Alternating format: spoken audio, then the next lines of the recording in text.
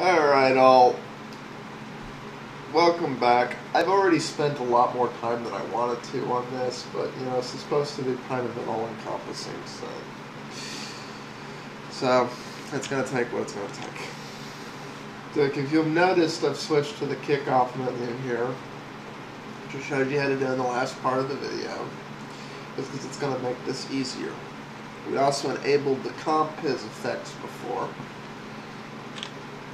Those of you who... Now, if you'll notice, I have a very minimalistic taskbar down here. I personally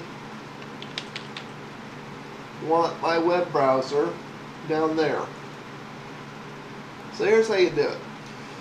You find the application you want to add down there, you right click on it, and you click add to panel. Oh look, there it is. Oh, but it's not where I want it. Okay. This is something a lot of people hate about KDE 4, because KDE 4 just works different enough that it can be a little annoying. In KDE 3, that would be no big deal. I just unlock my panels and I drag it wherever I want. Blah blah blah blah blah blah blah blah blah blah blah, yada yada yada, and so forth. Yeah. You know, I can even drag it from one thing to another and open it and yada yada and so forth.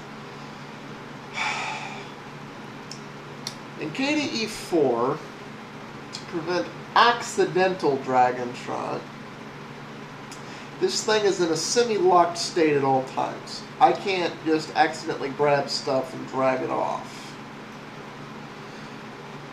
In the right-hand corner here, there's this little thing called Panel Toolbox. That's this little goldy guy symbol. Click that, and now you're in the Edit Panel mode, and everything here is movable. So I can reorder the icons like I want. You know, I'm going to put Firefox here where I want it. I'm going to take this removable drive things and move it over here between the clock and the open widgets like I want it. And I can add widgets. You know, I can come down here inside. I also have, you know, auto hide, which is Windows can cover below, yada yada and so forth. So it's... Once you figure the trick of it out is to edit it, click this panel thing. And then, you know, it's pretty self-evident from there. Screen edge, height, you know, I tell it whether I want it on the left, on the bottom, on the right, on the top. So the trick is to click this little editing button down there. If I lock it, the little editing button goes away and I can't do anything until I unlock the widgets. So I recommend you leave it unlocked so you can also do the right click, add, and so on all over the place. Now,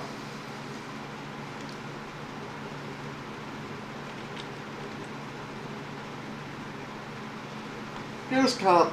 I started typing comp-piz.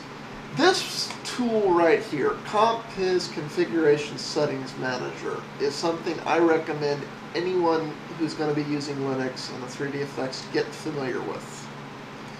And here are all your little pretty 3D effects, you know, everything from zoom enhanced to the big old rotating cube and all the other weird little effects, wobbly windows fading, taking screen snapshots, yada yada yada and so forth. These are all just cool little effects which are really fundamental to making Linux user-friendly. To scale, here, let me open some other windows so that actually shows what it does. You know, which by default, tiling windows like this is putting your cursor in the upper right-hand corner. And there's a similar feature for showing the desktops, which it seems has not been enabled. Let's see.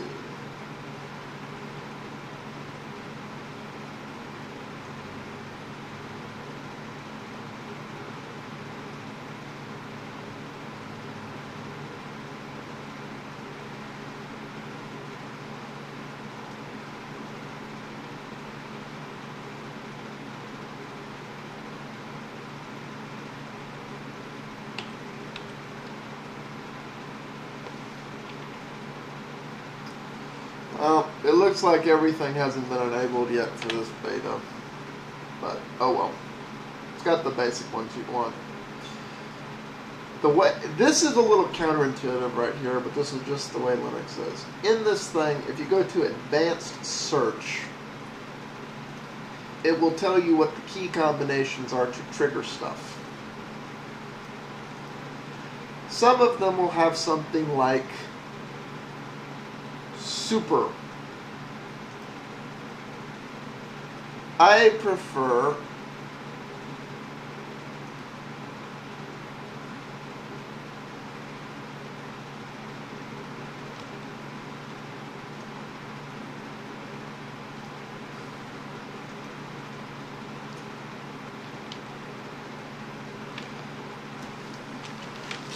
to set these to something I can remember.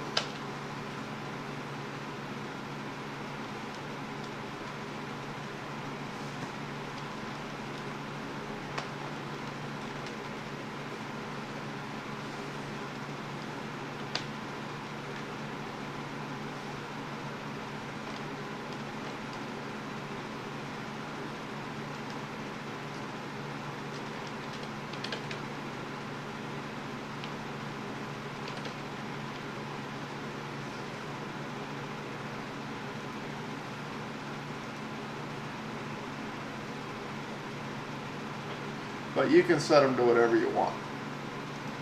You know, so they are what they are.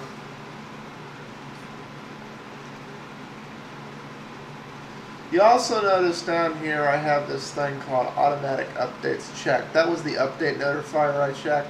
This little widget, the reason I recommend you install it is because it will automatically check for updates.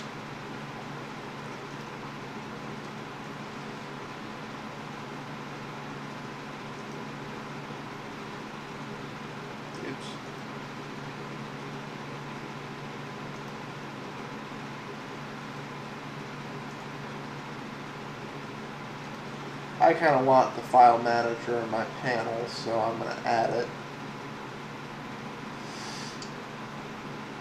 Dolphin File Manager is pretty self-explanatory.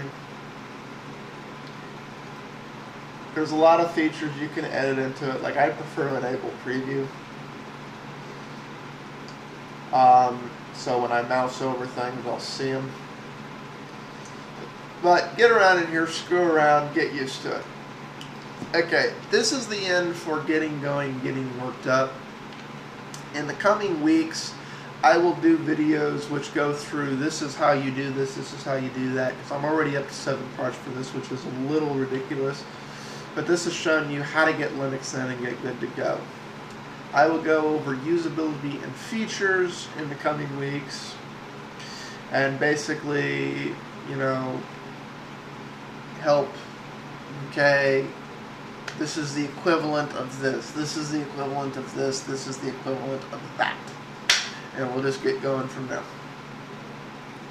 Peace out all. Have fun.